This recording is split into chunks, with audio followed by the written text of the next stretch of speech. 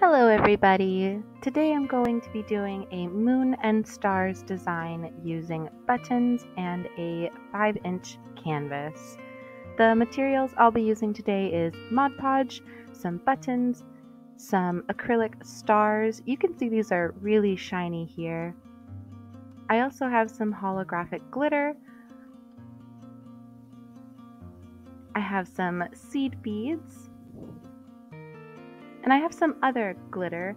I really like this glitter, but because it's a nighttime design, I think I'll use the dark glitter. And then I also have these round flatback pearls. And in order to simulate the night sky, I will be painting this canvas a dark blue. So yeah.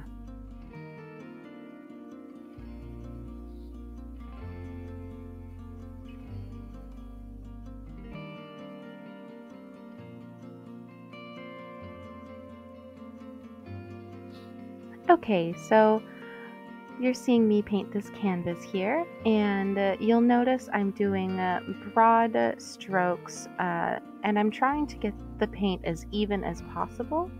So you're going to want to do even broad strokes in different directions to make sure that the paint lays smoothly and there's no ridges on it. It's helpful to go a little bit slower to do this, and you'll notice that I go up horizontally and then I sort of just correct a couple of ridges here and there. This paint will take a decent amount of time to dry, and I coated it 3 times.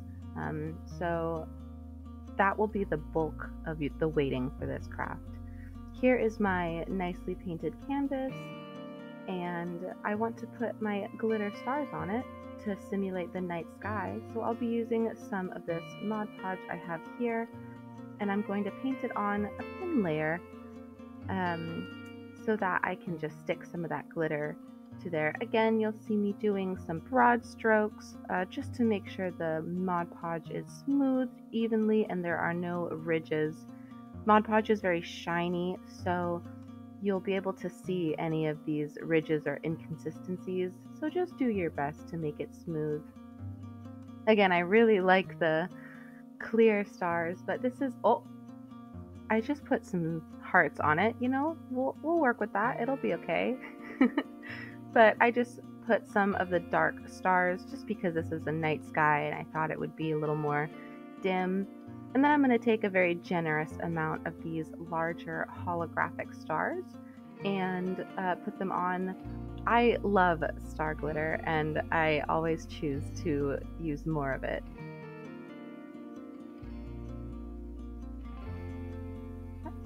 Alrighty, so here is my canvas, and oh, you can see where I've picked off the star glitter, the heart glitter here. I'll be using a moon design that I found online and I cut out. I made sure that the moon design was smaller than my canvas. This canvas is a 5-inch canvas, so I just made sure the moon was 4 inches across, and that left me with a little bit of space all the way around it. And then I positioned it how I wanted it to look on my canvas.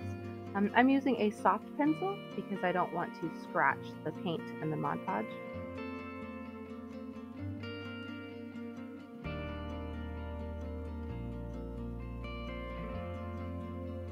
Alrighty, and then we're just going to start putting buttons on.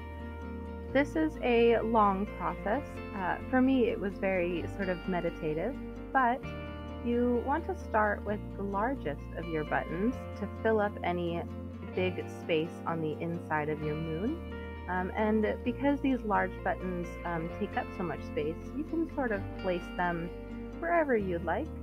I wanted to space them out a little bit more. And from there, you'll go smaller and smaller until you reach the smallest of your beads or buttons or embellishments, in which you'll use those to create a really clean line around the entire moon, and that'll make the craft seem really finished. So yeah, here's a time lapse of me making buttons into a moon. Oh, before I go, There was some stars that I wanted to put as extra stars in the night sky, but I decided to put them in the moon, and art is subjective, so do what you think is right.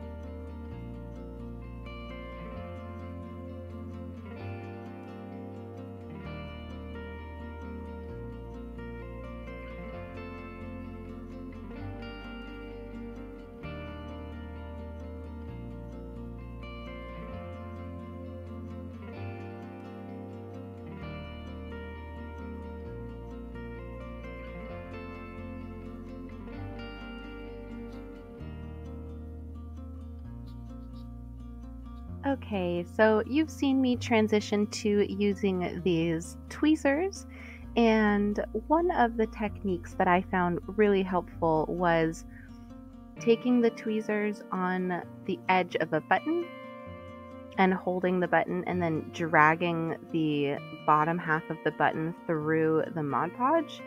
It keeps the tweezers from getting glue on them, but it picks up enough glue to hold the entire button to the canvas, and it also helps to place the button in this way. I found that really helpful in order to place the buttons properly.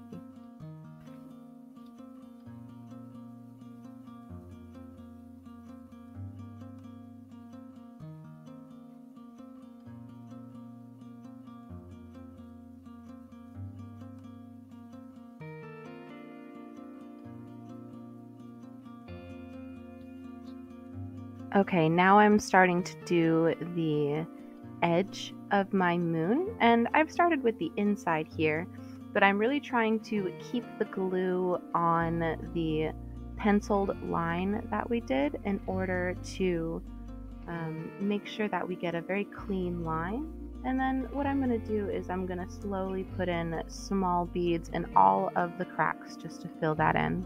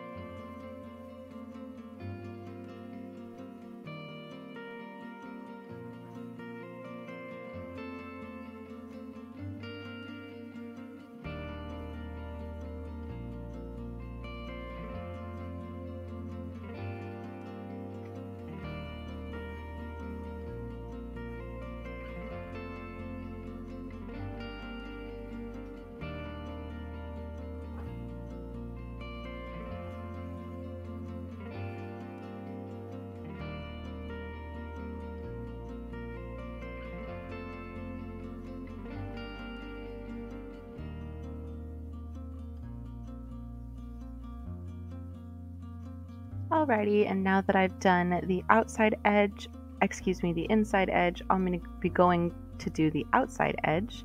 And you'll see me occasionally using a pencil here to fill in the gaps with Mod Podge. I didn't have a toothpick on hand, but the pencil was what I had on hand, and I can always sharpen it to get all the glue off.